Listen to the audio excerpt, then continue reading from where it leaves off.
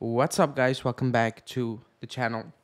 Welcome back to Bianconero Zone for a very late daily news video because I'm just back. But we're gonna talk about what happened today, basically, or what the big news is of the day, and that's Samardzic, obviously. As you can see on the thumbnail, we will discuss some other things, especially leading up to the Fiorentina game because we play on Sunday. That's basically in a couple of days. But it's already Thursday almost here. So in about 3-4 days we play Fiorentina, and it's a tough game as usual. It shouldn't be a tough game because we should be by far the better team. I've watched them live already this season. Fiorentina playing against a team that's way worse than us, and they should have lost. They didn't look good. So we will talk about that a little bit. But Samardzic is the main topic of the show. Before we get into it, like the video, subscribe to the channel if you're new, hit the bell notification, and let's go.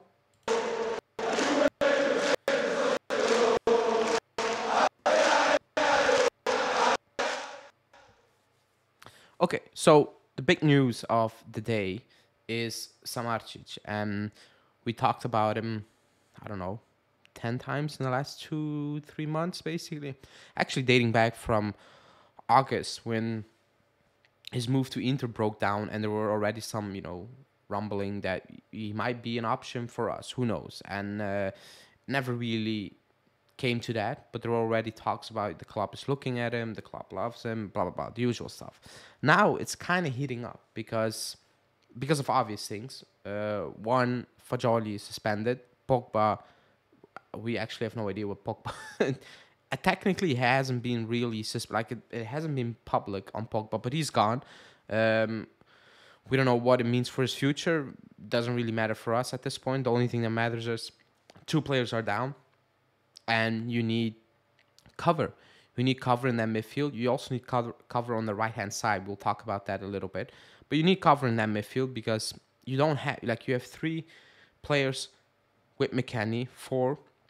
And that's what I said on the right, because McKennie will move on the right now. Weah's injured because we have shortage there. And that's what we talked about last summer, when we were not being linked with right wingers. And we were like, what is this? And yes, McKennie is doing an okay job. But going forward, actually being dangerous, that's not McKennie. That will never be McKennie. So for the good job he's doing, it's not enough in that role. In that position, I want something completely different. We should have something completely different. So it's only 3-4 midfielders. I don't count Nicolosi because I have absolutely no idea what he's doing at the club. I'll keep repeating it. I cannot explain why he's here, but he's here. But we cannot include him at this point, because he hasn't made an appearance whatsoever. Not even being up a few scores. So we need a signing. As Samardzic, as always, as I said, personally, he feels ready-made. He comes in, I think he will fill a need and doesn't need adaptation to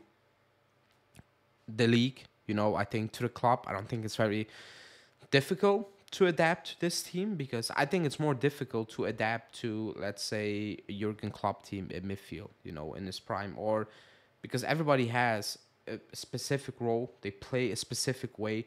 We don't play. We play in a specific way, but it's not all patterned out, if you know what I mean. So I think he will fit in perfectly. And the news from Tuttosport and Nico Schira is saying that Samardzic is now pushing for a move. He wants to be out, and usually, a couple of weeks ago, the news was he wants to move in the summer, and now it's flipped. He said he wants to leave, and Juve are very interested in him and already talking with his agents or whatever, to see if this deal is possible to do in January. Now, there was a report today which was understandable / crazy, is that Udinese are willing to work on a deal, but not with his agent / father involved, which is crazy because he is his agent / father. So you're gonna need to deal with it. What happened this summer was wild, was crazy. But at the end of the day, that's what it is. that's what football is all about. We've seen more crazier stuff than this, and Udinese are gonna need to deal with it. They're gonna need to accept that he is his father agent, and they're gonna need to deal with him. So do we, by the way. But this is big news that he is now pushing for a move, and a couple of weeks ago it was he doesn't really want to move mid-season, and now it's like he wants to move. The club wants him. At this moment in time, Inter are not really in for him because they got like they moved on.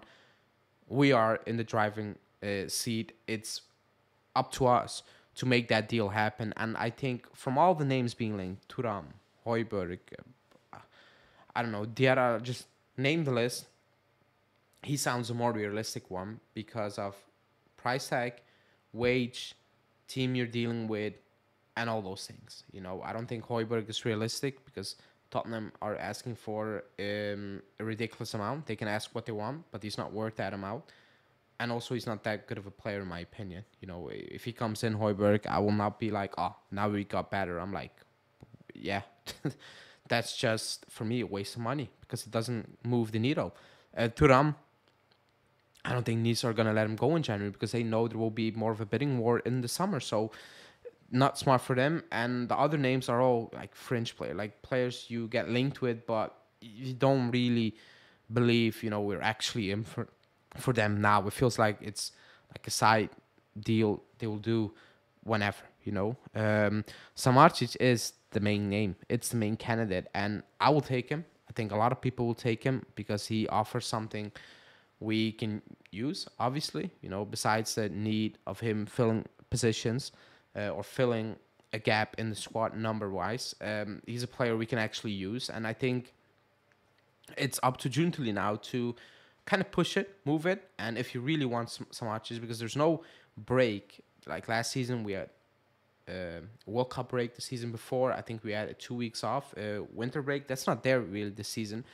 So if you really want some matches, I think it's something you need to work on already now to get that done really soon in January rather than later, in January, because there will be injuries, knock on wood, but it will happen, and we cannot afford to have any more injuries. So the sooner you get this deal potentially wrapped up, the sooner he can come in and actually help us in January, I don't know, and push for the title, the top four, I don't know.